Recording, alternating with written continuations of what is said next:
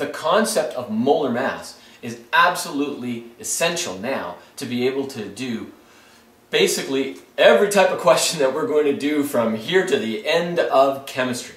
And so, when you look at your periodic table, what do you see? Well, you see the big table. And then you see the elements given by their symbols. And of course, on the top left-hand corner on the table, you have the atomic number, the number of protons in the nucleus.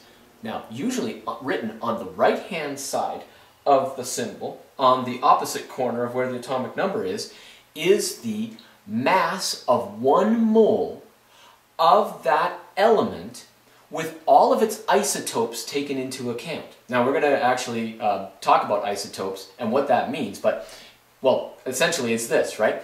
That every element can have atoms that possess a different number of neutrons in the nucleus, same number of protons, and if it has the same number of electrons, which they do, same number of protons as electrons, the number of neutron difference gives us different isotopes of that element. Now, carbon can have different isotopes of itself, and when we average all the masses of those isotopes together, we get 12.01, which is recorded to 2 numbers after the decimal, generally speaking, on periodic tables. Well, like for instance, hydrogen on the periodic table is given 1.01 grams per mole as its atomic weight, it's called, or we're going to use the word molar mass. So here's the molar mass of hydrogen. By the way, that's just the atom of hydrogen, 1 atom of hydrogen. If this was H2, which is the way hydrogen is normally found in this planet, it's found as a diatomic molecule,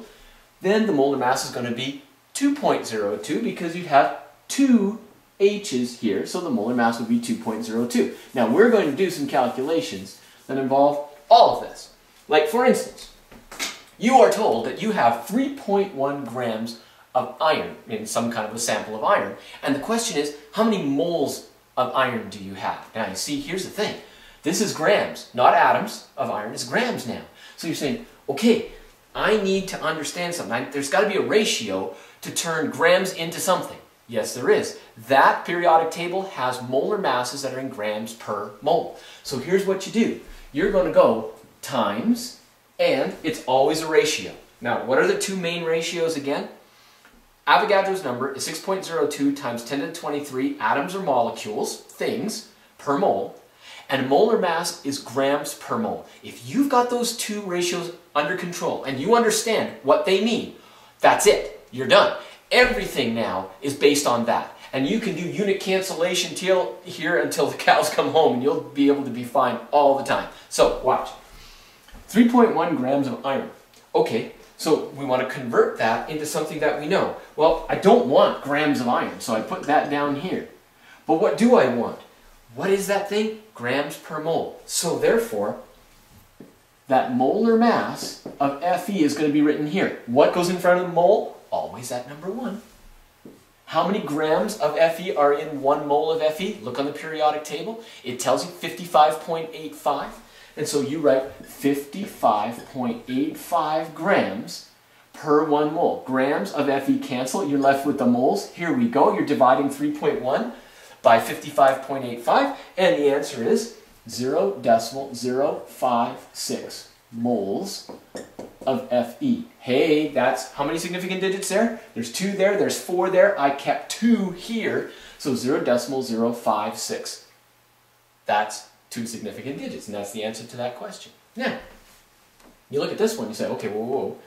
That's 12.8 grams of PbSO3. Now, okay, following the pattern here and understanding that I want to turn, oh, by the way, the question is, how many moles of this compound do you have? And by the way, what's the name of that compound? This is lead. Which lead is it? Well, SO3 is a 2 negative charge on your periodic table called sulfite. So this must be the Pb with the 2 positive charge in order to make this formula. So this is lead 2 sulfite. Now, 12.8 grams of lead 2 sulfite, how many moles do you have? Well, okay, you're going to get rid of the grams of PbSO3 and leave yourself with that moles of PbSO3. And what is that ratio again? Well, what's the molar mass of PbSO3? You got to punch into your calculator. Pb at 207.21, if that's molar mass, usually given that way on the periodic table, because there's sometimes a little bit of controversy as to what that last number should be. But we'll say 207.21 right now. Okay, 207.21 plus, and sulfur is 32.07, so you add one of those to one of those molar masses to 3 oxygens at 16.00. Don't forget that, 0.00. So what you're going to get there when you add all that together as a molar mass for lead is 287.28. So 287.28 grams of lead 2 sulfite for every 1 mole. When you do that math, you get that number divided by that, and it's going to be 0.0446 moles, not mobs. There's a mob of them, all right, but it's moles of PbSO3, and that is to 3 significant digits. So here's the thing. When you've got grams, use the molar mass to turn it into moles. Now let's try something that's just a little bit of an extension, putting everything together that we've got so far. Okay, now we take it just a little bit further. Somebody gives you a mass of potassium iodide, Ki, and says 3.871 grams of Ki. Find the number of molecules of potassium iodide. Molecules of potassium iodide. Now look, on the periodic table, there's no ratio or relationship between molecules and grams. The relationship is grams per mole, right? But here's the thing. If you can just find moles of something, you can convert to atoms and you can convert to grams. Moles is the key. Moles is the hub. So what are we going to do? We've got the grams. Well, let's turn into moles. And once we got moles, we can find molecules.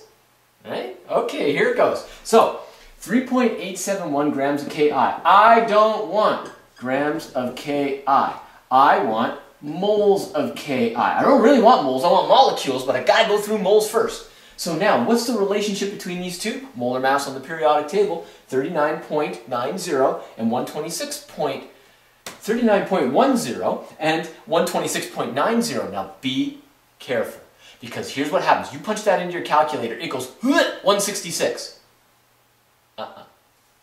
Ki, its molar mass is 166.00. Oh, Chemguy, don't be so particular, don't be so picky on this one. No, no, no. You listen and pay attention, because here's the thing.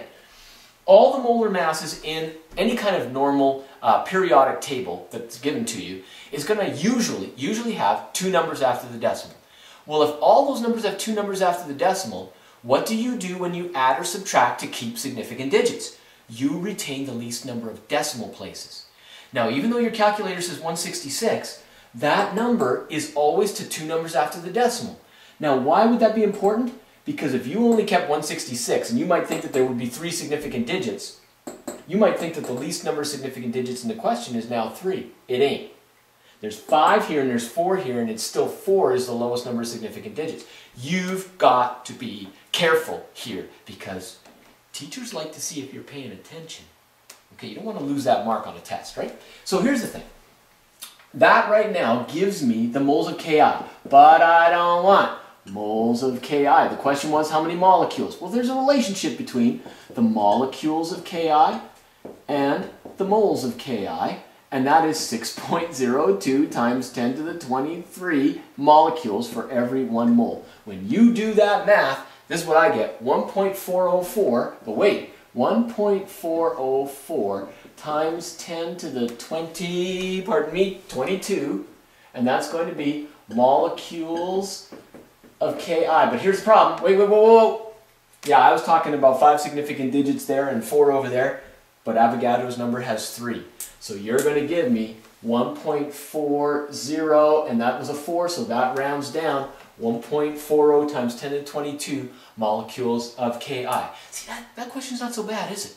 Just think. Use the ratios that you understand. You'll be able to be fine with these.